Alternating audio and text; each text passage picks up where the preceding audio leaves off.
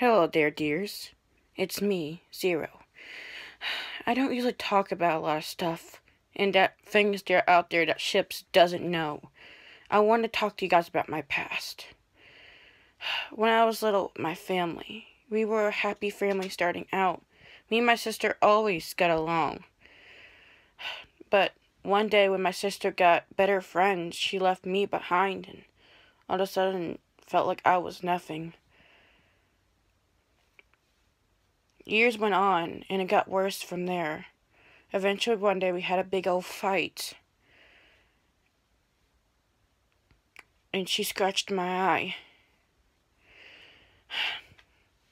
But that's not the only thing that's bad been happening to me.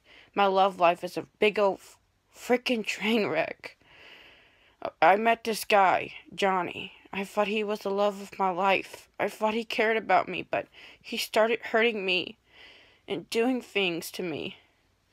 I didn't know what to do. I felt so trapped.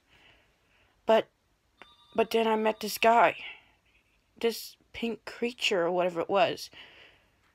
And that one time when he told Barry Sonica what he'd done. And I thought, who in the heck is this guy? What is he doing here and what does he want? All of a sudden I found out that he wasn't that bad of a guy.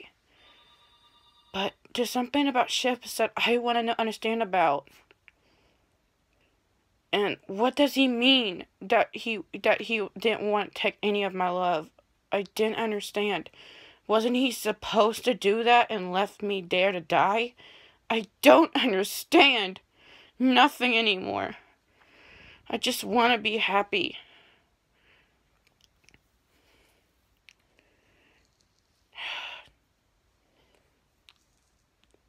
But what is Ships really? What is he?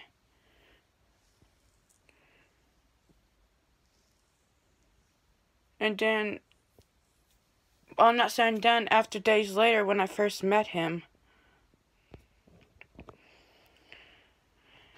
I had a child with him, Lulu.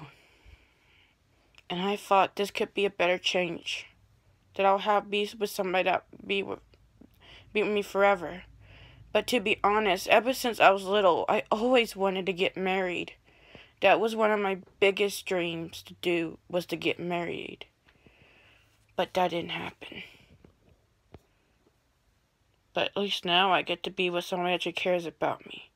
That's it. Bye, guys.